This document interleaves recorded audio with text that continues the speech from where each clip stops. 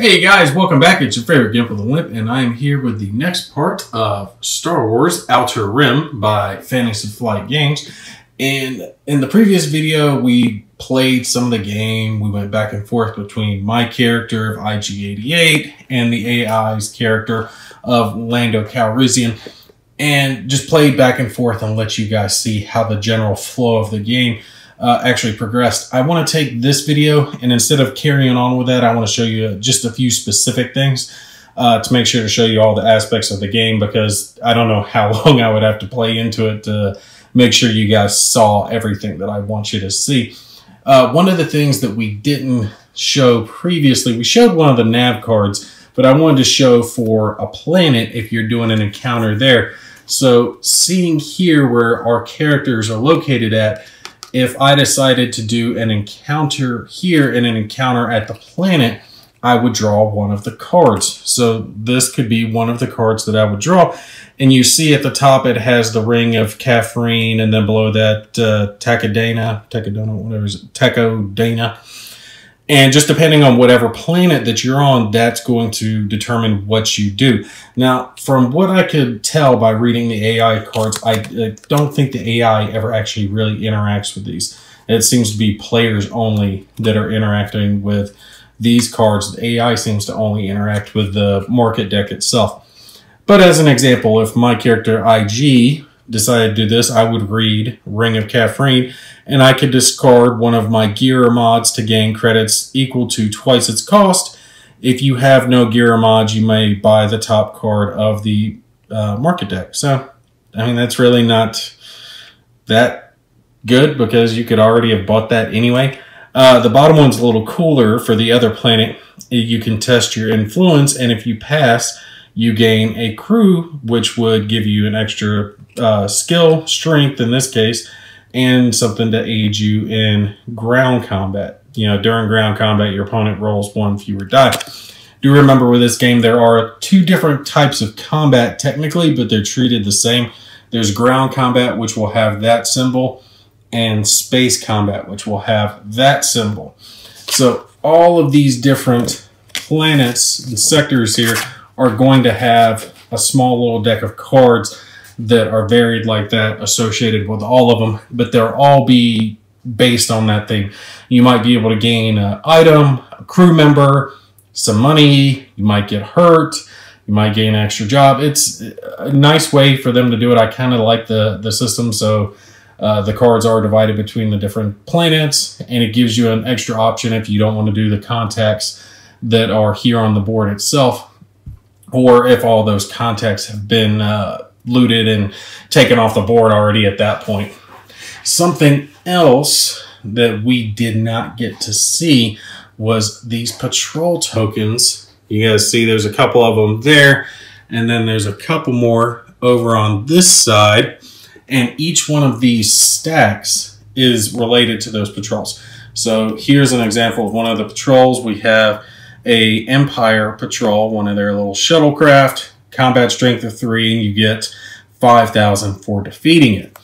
Thing is once this patrol is taken out, that's when the level 2 patrol would come out. You see here's another one. I think that thing's called the Gazanti, if I remember right. A little bit bigger, you see 5 for its combat value, and that symbol below is a fame point. So you can actually get a fame point for taking these guys on. A little bit harder though, again, with 5 combat strength. We'll show you the next one going up. Level 6 for combat skill. Again, another fame point. And it's only the second and third tokens that you can get fame points. First one gives you money, and the fourth one doesn't give you anything, because that dash means that it's invulnerable. It will always do enough damage in the first round to destroy your ship. You have no chance against it. So basically, once the first 3 tokens have been taken out of play, then you're just going to have a level 4 patrolling around the board, auto-killing your ships when it gets near them and has negative influence. You would never choose to encounter it yourself because you automatically lose. There's no benefit at that point. And that I'm kind of iffy on. I can see why they would do that. There's an incentive to go after these patrol tokens, since you can get fame points for it, but there is a cost to that in the fact that the game's going to get harder. There's going to be a invulnerable ship, not to mention that's like that for each one of the different factions. So if every faction got cleared out to its last ship, you would have 4 ships flying around, patrols flying around the board that auto kill anyone. So I like it. It's a risk reward thing, and especially if, well, if you could find a way to take and get, you know, the rewards for killing off these guys and then get your reputation up to neutral with that faction, that would help you, because they wouldn't automatically gun you down if you encountered them. Just an interesting little bit of strategy involved with the patrols. Oh no, I could see the benefit as well, though, for having the level 4s maybe be a hard fight, but one that you could win and get 2 fame points, you know, possibly, instead of just having something that's, oh, you're automatically going to lose at this point. Let's take and actually show an example of how combat would work, just as a quick example. So let's say our Empire token here, patrol, got moved in 1, 2, 2, 2, 2, and it got up here to the planet where I was located, and I decided to do a combat with it. Again, you can see it's got 3 as its combat skill. We look at me, I've got 3 as my combat skill. I've taken the previous damage off my ship. I'm just doing this as an example. So remember, the combat's going to be the attacker rolls his dice, the defender rolls his dice, and whoever gets the most hits wins. So let's have a quick combat against that patrol. I'll roll my attack.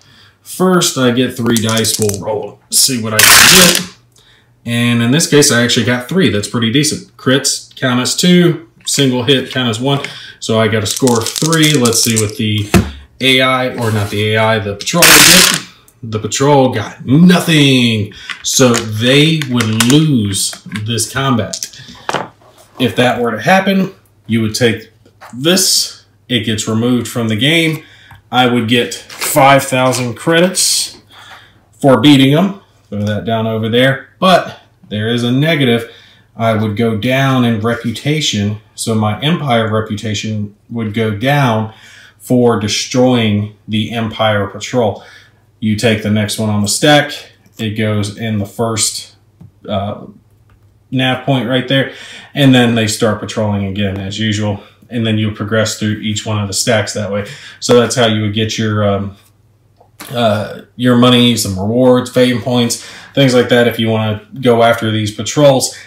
But to get the level 2s and 3s, you're really going to need to get new ships, because it's going to be hard to take those guys out when they're rolling 5 and 6 dice versus your 2 or 3 dice. You're going to have to get really lucky, although anyone who's played X-Wing can know the dice god can and will frown or smile in your favor, just depending. Now, previously, we didn't see anyone actually gain any fame points, but let's just say for our example that my guy did his missions and he patrolled all the way around the galaxy, and he got to the destination he was going to, which I think is the C one right here. And that's the place that he's going to turn in his bounty. During his action step, right there, your second one, is when you would take and turn in your bounties. You would remove the card and the bounty from the game and gain whatever rewards were listed down, which we can see for this, for a capture, is 10,001 fame. So grab your 10,000 token, throw it down, and then this is where the little fame markers come into it. So you would move this up when you start to gain fame. And remember, this is your timer for the game. It's got the little mark right there, because generally you're going to play to 10, but you can choose any number you want. You can play up to 12. Or technically, there's no one stopping you from playing past 12 if you really wanted to. You just keep going along the line. You can do the beginner game, start with 8, or whatever your people have time for, whatever you guys just decide to do amongst yourselves. But you keep track of your fame right there. Now, speaking of winning the game, when it comes to the AI, you know, I was thumbing through the deck, and I was actually talking to some buddies of mine who have tried the game out as well. and the AI has a fairly distinct advantage, and that's going to happen in any game where you have an AI because, I mean, it's pretty obvious the AI needs to have a touch of an advantage so they can have the chance to win. A game's not going to be fun if you can just smoke check the AI player every single time and then you always know you're going to win. I'm sure someone could try to min-max, whatever game. It seems though that these AI cards give them just a little bit too much of an advantage. Like in this example, there's a reveal the face down contact token of the lowest class on the planet and gain the crew on its card for free. There's a few different little things like that where the AI gets fame point, gets crew, gets mods, gets whatever it is, and it's not having to put in the negative effects that the human players have to. Now, you can use the AI, again, not just by yourself, but you could use it if you wanted a third or fourth player, in a 2 or 3 player game. It's a nice little addition to have. Just something that you need to keep in mind is the AI player is fairly ruthless. They are going to gun down the objectives as quick as possible, and they're going to get a fair amount of advantages to them. They're going to get things for free. They're going to get fame points in ways that you can't get fame points. I'm out on it. The people I talked to did say that they think that the AI has too much of an advantage. I would rather the AI have a little bit too much than not enough advantage, because if it's not enough, then the game's not worth playing. I would have to play it a lot more to gauge it, but just something to keep in mind if you're playing the game. And you can potentially house rule anything like that was causing you issues. Just, hey, the AI has to pay $2,000, or it doesn't get the card for free. It has to make the same test. Whatever the case might be. Okay, so some final thoughts on Star Wars Outer Rim real quick. Is this a game for you? Well, that's going to depend on a few things. I will tell you, I finally actually got to go play X-Wing again last night with some buddies in my gaming group, and I talked to them about this specific game, and more than one admitted wholeheartedly that the only reason they were thinking about buying the game itself was to get the yellow special dice that come with it, and I got to give it to FFG. They know exactly what they're doing by putting cool looking, because they've got like a marble design. I'll throw a picture on screen for you guys, but they've got like a marble design for the dice. They look neat, and not everyone's going to have them, so people will buy it for that. But a lot of the guys that I talked to are planning on waiting to see if they can find the game on sale at one of the different websites or Amazon, something like that, because they do want to get it, but they don't want to pay $50 for a game they're not probably going to invest that much time in. So for me, I say this game's going to be one for people who like the fetch and deliver style. If you like fetch and deliver and you want something like that in a Star Wars universe, this is going to be up your alley. It is rather simplistic, though. The main chunk of the game is based around interacting with the market deck, and then minor interactions with the planet interaction, the planet encounter cards. I do like the way that they did the contact encounters, with the fact that there is the special deck that has different cards associated with whatever the crew might be or the person, and it gives you a special little snippet. I would have liked to have seen more of that and less generic here, like that be more prevalent than this, but this seems to be the head. I do like the fact that they do have all the cool ships in the game that you can take and upgrade to, like the Shadowcaster, and actually I don't know that one, Heavy Duty Lifter, whichever that one's from.